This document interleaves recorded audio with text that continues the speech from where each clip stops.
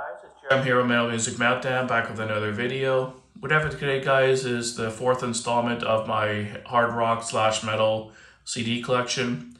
I've been really enjoying doing these videos. I just grab a couple stacks and show what I got. Kind of brings me down memory lane, seeing albums I haven't listened to it in a while, and kind of reminding me of albums I had that I forgot I even had some at points.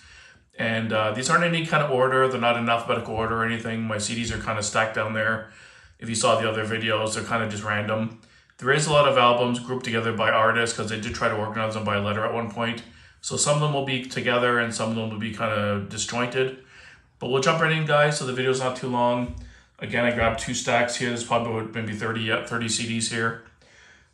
First one here, I've got Rammstein. I don't know how to pronounce it. Senjutz. Really good album from these guys. Love Rammstein. Obviously, it's in German, but I love their music. Industrial, really heavy, really cool guitar riffs. Really love this album. Good stuff. Another one from Rammstein. I'm not even going to try to pronounce the name. One of their older albums here. Really good stuff. Definitely check it out. Rammstein is definitely a killer band live. Probably the best band I've ever seen live. The show they put on is ridiculous. This is Rosenrot by Rammstein. Really cool digipack here. Love the artwork on this one, the imaging. Nice packaging on this one as well. Haven't listened to this album in a while, actually. I'm going to be able to pop it in later today. Really cool album. Really good stuff. And then we got another one here, made in Germany, Rammstein. I believe this is like a compilation album. Kind of a weird packaging. It's a little bit taller. But really cool stuff. I had to have it added for the collection. Yeah, that's 95 to 2011. Just wanted to grab it for the collection. I think I grabbed it on Boxing Day one year. So I saw it on the store and had to grab it. And then what else we got here? We've got the greatest hits of the Ramones. Not a big punk guy overall, but I dig the Ramones. They have some really fun songs. They're not really a punk band by sound. They look punk, but their songs are more like old school rock and roll, pop kind of driven. They're kind of a weird band. They just definitely started the early age of American punk, but they sound more poppy rock to me, but cool band. Next couple here, we got Soilwork, Archangel, one of their newer releases. This is obviously the band that Max Cavalera started after Sepultura. So I had to follow Max. I love Max Cavalera, one of my metal heroes. And I pretty much love all the stuff he's part of. And this is another Soulfly record called Conquer. Love the artwork on this one, really cool stuff. Like I said, everything Max touches is pretty much gold. I love his sound. He's kind of more tribal, primitive kind of riffing. Really cool stuff. And we got, it looks like some other Soulfly albums here. One of his older ones, Primitive. Pretty cool artwork on this one, kind of more from Brazil, like that kind of more local art looking one. Really cool stuff. And we got another Soulfly entitled Enslaved. One of the more newer releases, pretty cool album as well, great stuff. And then we got Soulfly, I think it's just called Number 3. Obviously one of his older albums from the band, really good stuff. And then we got Soulfly Prophecy, one of my favorite albums from the band, if not my favorite, definitely a standout album for me. Love a lot of tracks on this one, really good stuff. And then we got Soulfly Savages. This is a newer one as well. 2013, it's, well, fairly new, 10 years old. But some good tracks on this one as well, killer stuff. And we got Soulfly Dark Ages. Does it show the year?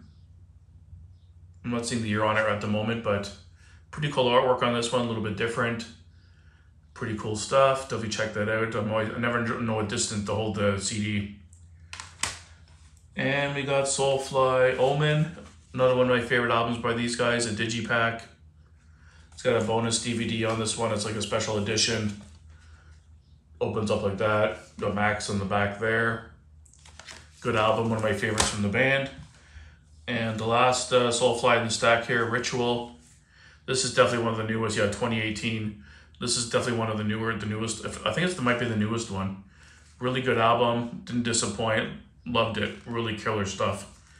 I have most of Soulfly's albums. I think there's like maybe 2 or 3 I still need to get.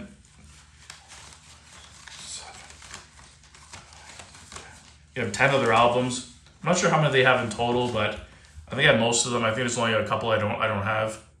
Next we got Soilwork here, the Ride Majestic.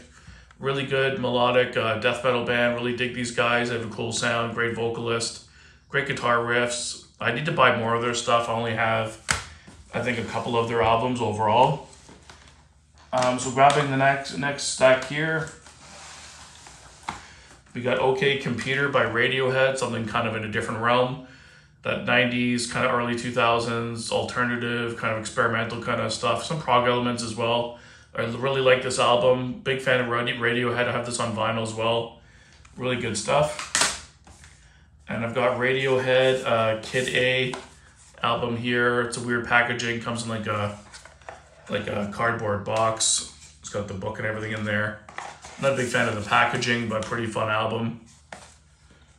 And looks like the next bunch are pretty much my favorite band. I think they're probably all here. Opeth, Heritage. This is when they're going more straight into the prog rock kind of realm. Definitely one of my least favorite albums from the band, but Opeth doesn't really have a bad album. They're really good. I'm not a big fan of the artwork on this one's cool, but I don't like the coloring with the artwork. I don't know, something with the coloring and the combination of the artwork on this one I don't dig as much, but it's good, good album. Watershed by Opeth. This was my introduction to the band. Probably their heaviest album and most brutal album, but really good stuff. One of my favorites. Probably it was top 4, I think, in my ranking. One of my favorite album covers of all time, Opeth Still Life. I love when bands have this like hard cardboard, really high quality material, really good packaging on this one. Really killer stuff. I still need to buy a t-shirt for Still Life. That's one of my favorite artworks of all time. Even a tattoo maybe one day. It's one of the best imaging on an album cover I've ever seen. And then we got one of their other great classic albums, Ghost Reveries by Opeth, one of my favorites as well. Definitely top 5 album from them. God, they have so many great albums and just, they take you on a journey and everything about them is just killer. Vocals are perfect, guitar riffs are through the roof, drumming is insane, just everything about the band is really, really good.